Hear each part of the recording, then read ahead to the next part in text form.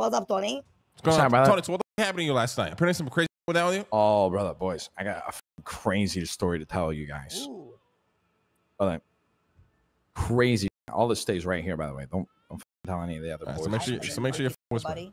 Yeah, boys. So yesterday I get a call, right, from the Zenith Corporation. You guys know them?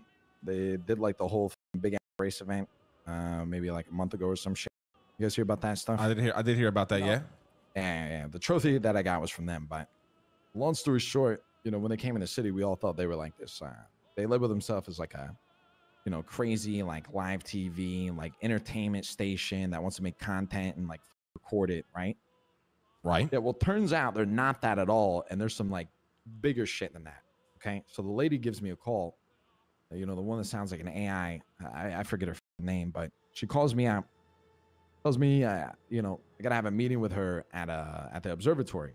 So go up there yesterday, start having a meeting with her. She's telling me she's got a job, you know, for me and 3 other people.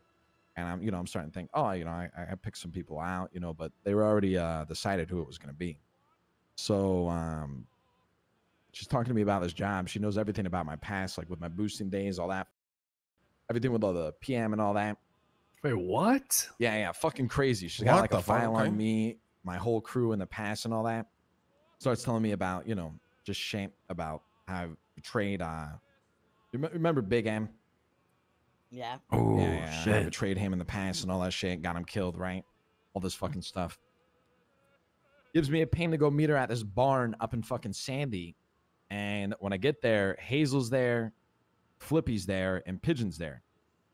And, you know, I'm like, this is a pretty fucking weird crew. But, you know, fuck it. I mean, I know Flippy's a good shooter. No, Hazel's a good driver. Pigeon's pretty decent at everything. So we'll be chilling. Wait, Hazel can actually drive? Yeah, Hazel's a really good driver. Yeah. He's interesting. Okay. Yeah. So, yeah. So, you know, we're starting to talk to her at this fucking barn. Hey, brother, I got to call you back. Give me 2 minutes. So I was starting to talk to her at this barn, and she's letting me know that, you know, she's going to sign us up for this fucking job here, get us ready, get us going. But she's going to have to fucking tranquilize us to bring us to the spot so that way we don't see anything, right? They end up tranquilizing us. We wake up down at the Merriweather fucking docks with AK-47s, modified stocks, 4 grips, fucking hollow sight suppressors. A fucking Ucka? Yeah. Holy Me shit. and fucking Flippy and Pigeon are in this SUV. We got armor plates, fucking IFACs, all this shit, right? Ready to fucking go. We get a ping on our phone to head down to Merriweather to take out the guards. We're wondering where the fuck Hazel is. We hear a radio click. Hazel's on the fucking old tuner shop roof with a fucking Barrett 50 cal sniper rifle. What? You're shitting me. Swear to God, brother. Swear to God. 50 cal? There's no way Hazel could handle that. What the fuck? Brother, he blow his shoulder off. Sniping fucking God, brother. Sniping God. So we go down to fucking Merriweather, clear out all the fucking guards, steal a fucking Skylift helicopter, which is like one that can carry a cargo container. We're going to go all the way up north to fucking Sandy Shores. Go there. We find a cargo container and we go to open it. A fucking alarm goes off. We fight the cops for about an hour. FIB, helicopters coming in, ARs, fucking all this shit, shotguns. Thanks for the Everything's call, asshole. going fucking wild. Brother, I had no choice. I'd love for you to be there, brother. Okay? I got fucking tranquilized. Come on, brother. Brother.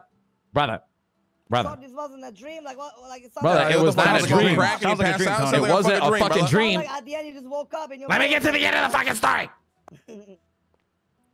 So, after we fought off the cops for like a fucking hour, we hooked up the fucking cargo container once the coast was clear.